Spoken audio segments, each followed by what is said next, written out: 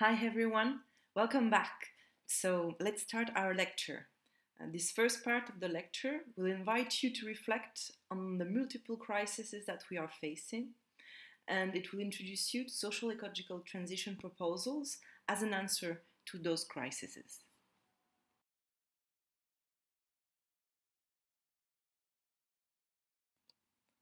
So the first part of this lecture is divided in two main blocks. We will first review the complex crises that we are facing, the relation between economical, environmental, climate and social crises. We'll review the question of planet limits and the need for ecological conversion. We'll review indicators like the overshoot day and see the main tendencies in production chains and the externalities that are produced by the industry which sustain our lifestyle. And in a second block, we will review what does excessive resources exploitation produce, and we will look at the world through the lens of environmental justice and review phenomena such as environmental conflicts, environmental racism, ecological and climate debt, so on and so forth. The deep incompatibility between the ecological limits of the planet and the dominant production and consumption model is a core element of a complex reflection, advanced for decades now by many intellectuals, activists, trade unionists, workers, local administrators, and entrepreneurs who decided not to surrender. The necessity of such reflection is supported by many indicators, data, research and studies, statistics, and warnings provided by many political and economic analysts and scientists. To quote only one, we shall speak about the overshoot day indicator.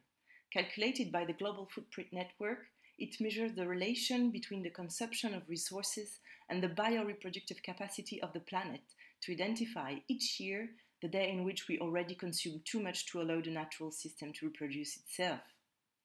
Moreover, its scientific value, this indicator has a strong symbolic value as it summarizes in one date the compelling urgency for transition towards a fairer and more socially and environmentally sustainable industrial policies and resources management models.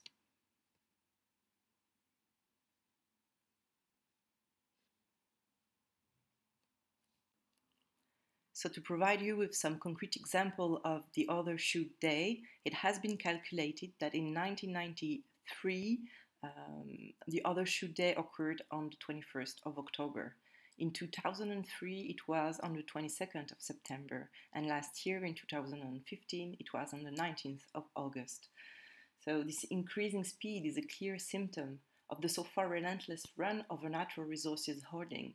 And at this pace, we globally consume in 7 months and a half all that the Earth is able to regenerate. So for the rest of the year, we are basically ransacking our planet, preventing nature to reproduce itself, notwithstanding our lives depend on it. If you look at the ecological footprint graphic, you will see also a representation of the percentage of biocapacity that we used in time. So in 1961, we're using 54% of the biocapacity. In 1985, 114% of the biocapacity, so we had already overstepped.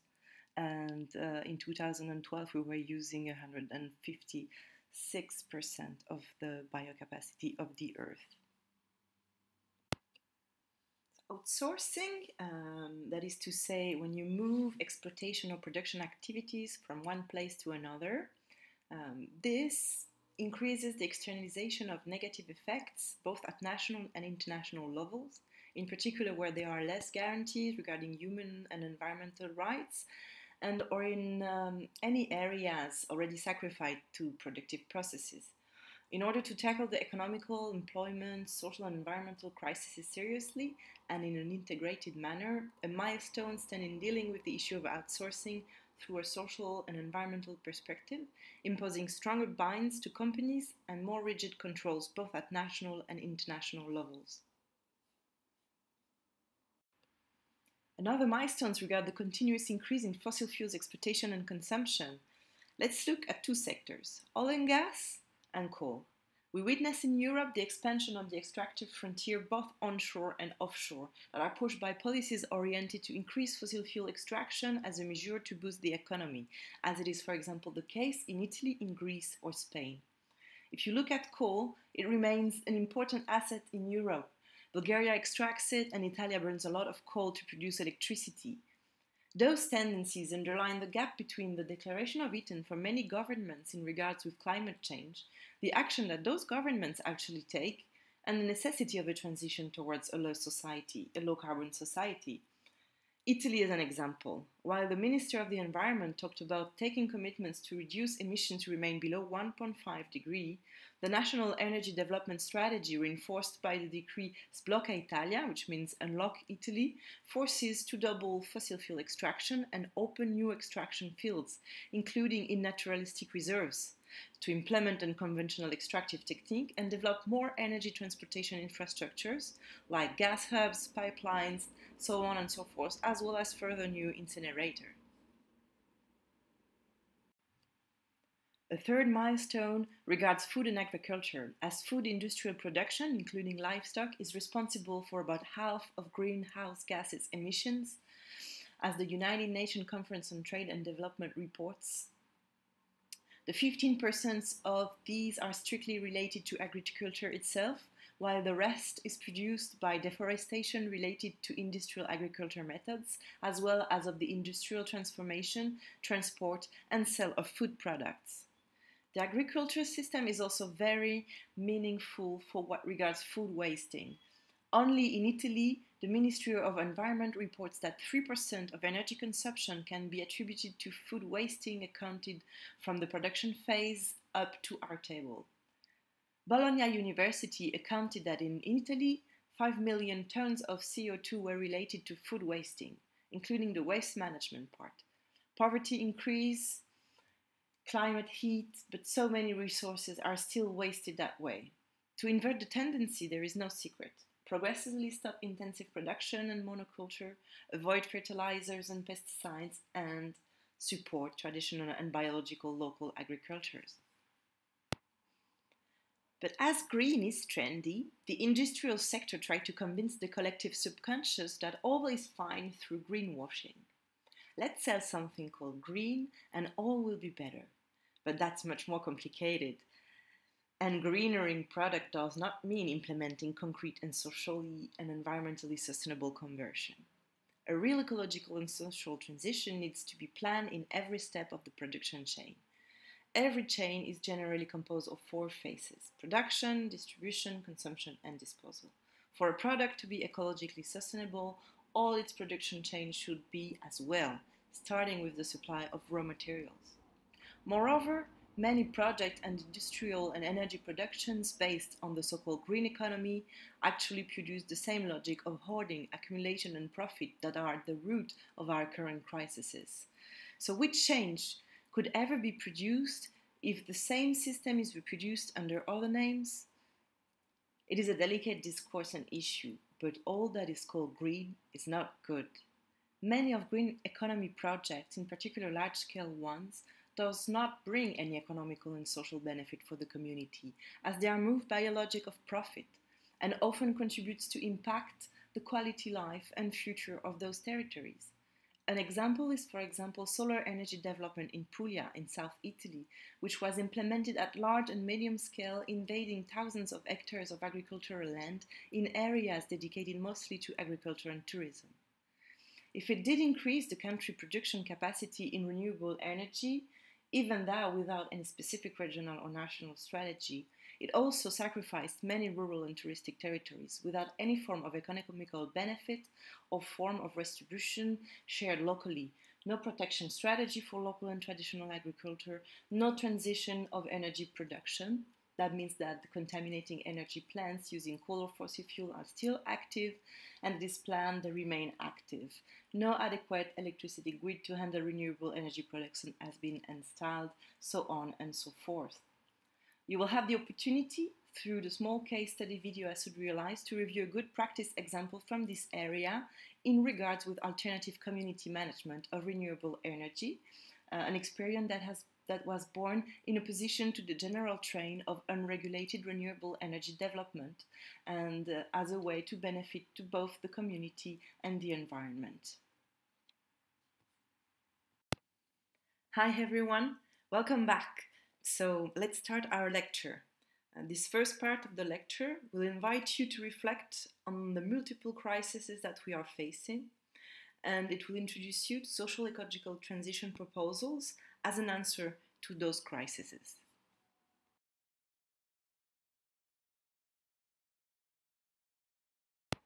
So to better understand the social conflicts that might arise from the management of natural resources, its use and disposal, let's review the concept of environmental conflict. So an environmental conflict is a social conflict that arises from issues related to the distribution of the natural capital that is needed for human life in a given territories. It is generally the imbalanced access and distribution of natural resources, but also the environmental burdens that are at the root of an environmental conflict. An environmental conflict developed itself when there is a qualitative or quantitative diminution of the available environmental resources, water, air, biodiversity, land, raw materials, and other limited natural goods that they need and that are taken for use for other activities. And when there is also an imbalanced distribution of environmental burdens. By environmental burdens, we mean the contamination, pollution, and the waste produced by such activities. For there to be a conflict, you need people. So the first characteristic, of course, of the environmental conflict is that it is an opposition, a resistance from civil society, from citizens, from local communities that are impacted or threatened by a given project and that organize themselves in order to defend the environment, their territories, the commons, but also the right to live in a safe environment. In the last decades, we can note an increase in the number of environmental conflicts. We can see that this phenomenon multiplicates itself, first of all, because there's a progressive diminution and depletion of the natural resources available. The more we consume, the less resources are available, so the more we will run after it and try to get even the more difficult resources to take. And this leads to an increase, of course, of the conflicts related to that. It's also to see in a context of the multiple crises that we reviewed before. So, of course, all is connected, the worst, because the economy, it tries to boost itself through the use of natural resources, providing no concrete answer to other crises like the environmental and the climatic one, while trying to provide support also for employment rates. We have also to take into account, in the context of environmental conflict, of the acceleration there is in controlling the exploitation of the raw material, and in particular the key natural resources that we need. That would be oil and gas, that will be all the metals that are used for high technology, that would be gold, and so on and so forth. The deep incompatibility between the ecological limits of the planet and the dominant production and consumption model is a core element of a complex reflection, advanced for decades now by many intellectuals, activists, trade unionists, workers, local administrators, and entrepreneurs who decided not to surrender. The necessity of such reflection is supported by many indicators, data, research and studies, statistics, and warnings provided by many political and economic analysts and scientists. To quote only one, we shall speak about the Overshoot Day indicator. Calculated by the Global Footprint Network, it measures the relation between the consumption of resources and the bioreproductive capacity of the planet to identify each year the day in which we already consume too much to allow the natural system to reproduce itself. Moreover, its scientific value, this indicator has a strong symbolic value as it summarizes in one date the compelling urgency for transition towards a fairer and more socially and environmentally sustainable industrial policies and resources management. So let's see what environmental conflicts are caused by, what are the roots of their emergence. We try to think of three main categories of causes of environmental conflict. One is the sector of economic, political, and administrative decisions, which basically corresponds to exploitation, production, and disposal projects that might be proposed by private or public companies, authorized by authorities, and implemented in the given territories. When there is a situation of threat or the evidence of an impact rather than an impact already occurred, the population organizes itself to protest and let their situation to be known and ask for its addressment. This kind of protests also arise from processes of non-decision making, that is to say, when there is a missing political or administrative intervention or an ineffectiveness of the measure in a situation where they are needed. To make an example, we could think of the polluted areas that are left by companies without cleaning up, and in case where government doesn't clean up neither, they are just left by alone, and they can be the subject of a struggle from a local community that is asking for cleaning up and reparation. And finally, a third sector has to do with political choices and also the impact of international organization policies and agreement. Now we are talking about sector of trade and finance and security, the World Trade Organization, the World Bank, the International Monetary Fund. So the first part of this lecture is divided in two main blocks. We will first review the complex crises that we are facing, the relation between economical, environmental, climate, and social crises. We'll review the question of planet limits and the need for ecological conversion. We'll review indicators like the overshoot day and see the main tendencies in production chains and the externalities that are produced by the industry which sustain our lifestyle.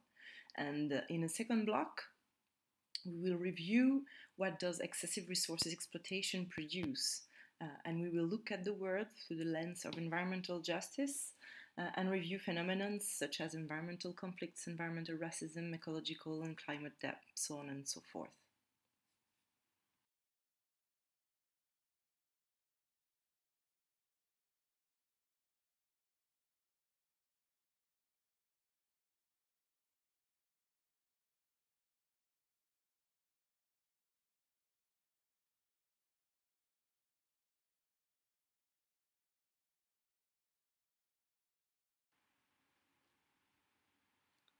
But environmental conflicts also answers socio-economical impacts that development projects have, because they often produce depletion of the quality of life. They might produce this forced displacement of local population, like it's in the case when there are fumigation of pesticides. They can, of course, often the conflict dynamics and the power of the cooperation produces destruction of community equilibrium, often using corruption within the community. We can also note the economical loss for the local economy that are related to the implementation of major exploitation and production project, and also an increase in criminalization of the activists that are struggling against the projects. We can also see the cultural aspects of impacts that those projects have in particular in rural and indigenous communities. This brings to acculturation and loss of customs and traditions. Hi everyone, welcome back. So let's start our lecture. This first part of the lecture will invite you to reflect on the multiple crises that we are facing, and it will introduce you to social ecological transition proposals as an answer to those crises.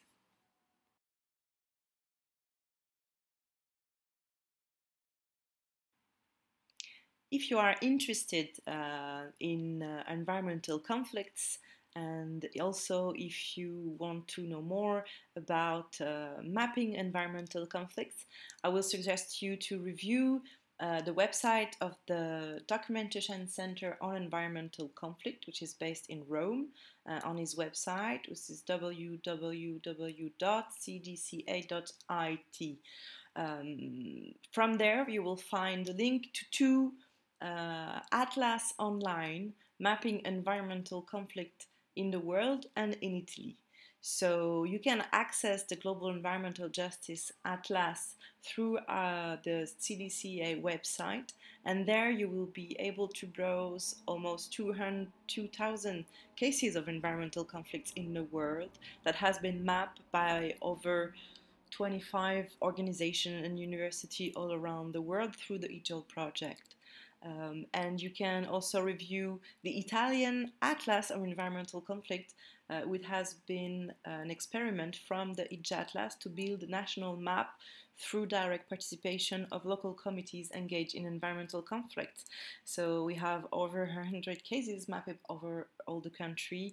The information is unfortunately only available in Italian, but you can browse some Italian conflicts from the Global Environmental Justice Atlas. Related to the lens of environmental conflict, we can talk briefly about the vision of the environmentalism of the poor. Joan Martinez Allier, which is an ecological economist from Barcelona, refers by it to new environmentalism that is arising globally from local environmental conflicts actors. This manifests itself through the struggle of poor sectors of society involved in environmental conflicts against a government or a company in order to protect their rights, their health, their lives, their culture and autonomy. Even if there is no direct identification to environmentalism, the poorest sector of population, as mainly threatened by polluting activities, are those who mostly act for nature conservation and protection against contamination. The NIMBY concept, which means not in my backyard, indicates a group of citizens who organize themselves to protest against a given project. That would be transport, industry, energy plant, etc. Not because they are against a given technology or production system or other, but because they just don't want it close by where they live. Unfortunately, this concept, mainly used by mass media, companies and governments, often means to discredit local committees who actually work for alternatives and oppose not only a single local project, but a type of production, energy, infrastructure models, or the system as a whole, networking with other social groups and stakeholders at various levels. So always be careful when you read NIMBY, because it might be just a question of perspective. So to go from the local to the global, let's review the ecological debt concept. This concept aims to calculate the debt accumulated by the global north toward the global south in regards with two things. On one hand, the exportation of raw materials from the global south at a very low price that do not include environmental damages costs produced in the places of extraction and or transformation, nor the contamination at global level. And on the other hand, the use for free or very low cost of ecological services or environmental spaces like the atmosphere, water, soil for disposal of waste. This is the definition that Joan Martinez Allier gives of the ecological concept, the ecological debt concept. It has been developed at the beginning of the 90s by Political Ecology Institute in Chile and then adapted by various organizations as the NGO Friends of the Earth, for example. This concept is based on the idea of environmental justice for which everyone has the right to access the same amount of resources and space. Those who use more have debt in regard to who use less. That work not only for geographical north and south, but also for the global south areas in the northern countries and vice versa. By this we mean the debt between who consumes more and who consumes less. And the same concept apply to climate issues. In this case, we talk about climate debt. In the run-up to the 2009 Copenhagen Climate Summit, large parts of the global justice movement united around a push for the concept of climate debt. Later defined at the People's Summit in Bolivia in 2010, climate debt implies that the overconsumption of the available capacity of the Earth's atmosphere and climate system to absorb greenhouse gases by the developed countries has run up a climate debt to developing countries and Mother Earth. In the EDGE Atlas, you can also consult what is called featured map, which are geographical maps where other indicators are uploaded. In this case, you can see an example of a map of what can be seen as the carbon debt between the different countries. And how you see in this picture, you can see the more brown, darker countries are those with the more debts, and the more blue countries as the countries that are less climate debt. Hi everyone, welcome back. So let's start our lecture. This first part of the lecture will invite you to reflect on the multiple crises that we are facing, and it will introduce you to social ecological transition proposals as an answer to those crises.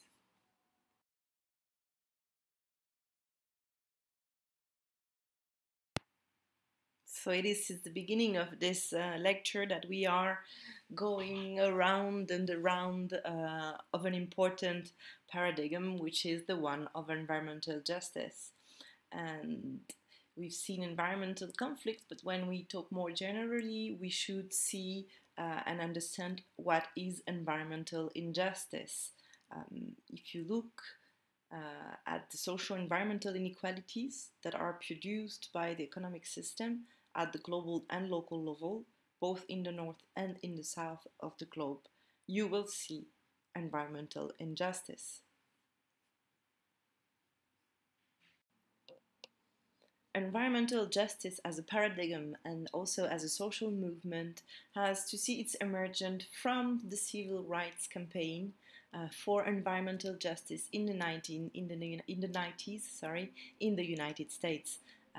This is precisely in the Cancer Alley, an area that is intensely industrialized through the border of the Mississippi River, that arise this struggle for environmental justice.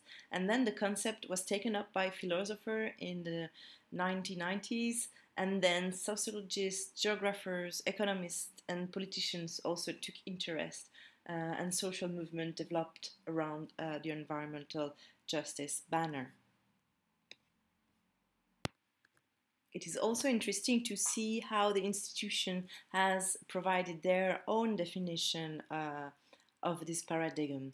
For the United States Environmental Protection Agency's Office of Environmental Justice, environmental justice is a fair treatment, a meaningful involvement of all people regardless of race, color, national origin, or income with respect to the development, implementation, and enforcement of environmental laws, regulation, and policies.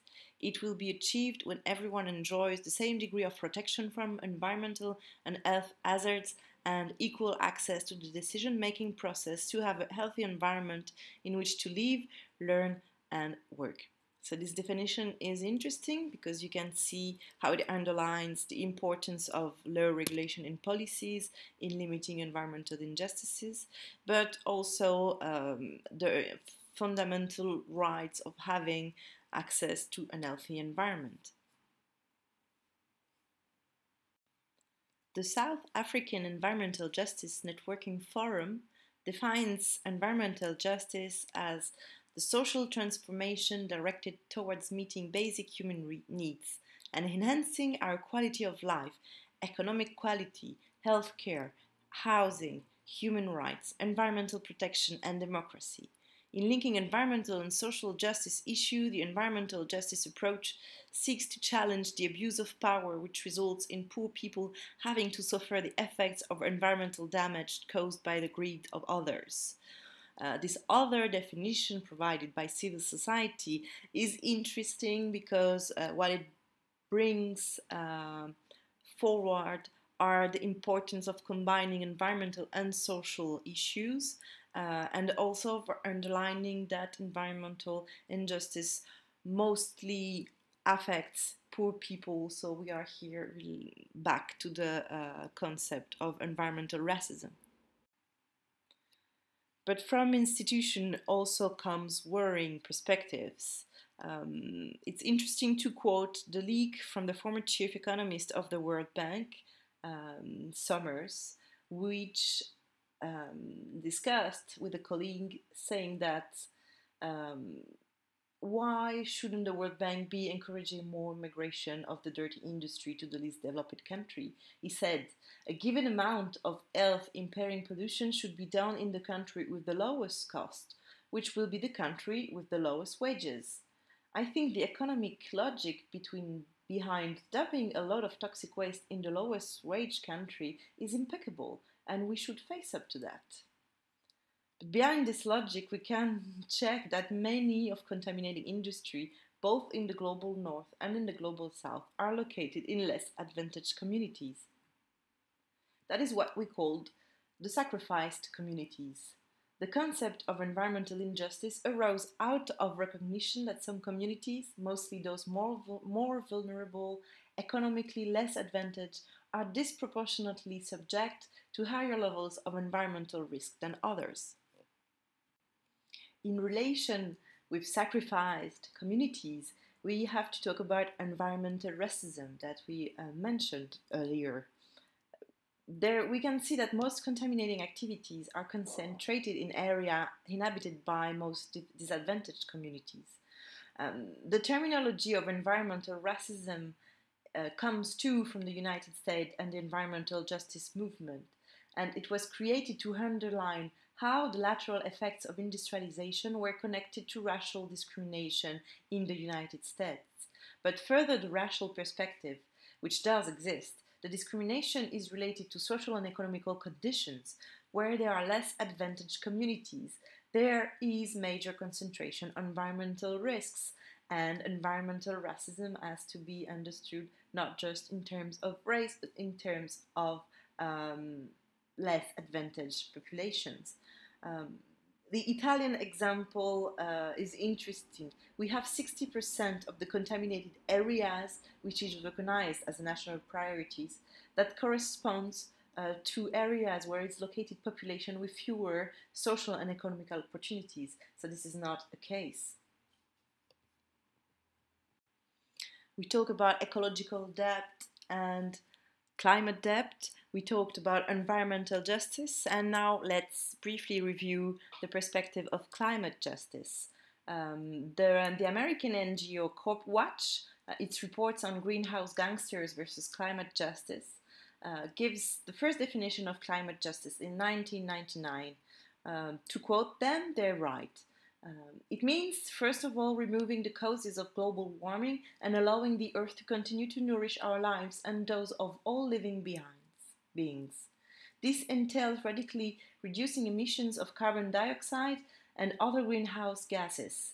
Climate justice means opposing destruction wreaked by greenhouse gangsters at every step of the production and distribution process, from a moratorium on new oil exploration to stopping the poisoning of communities by refinery emissions, from drastic domestic reductions in auto emissions to the promotion of efficient and effective public transportation.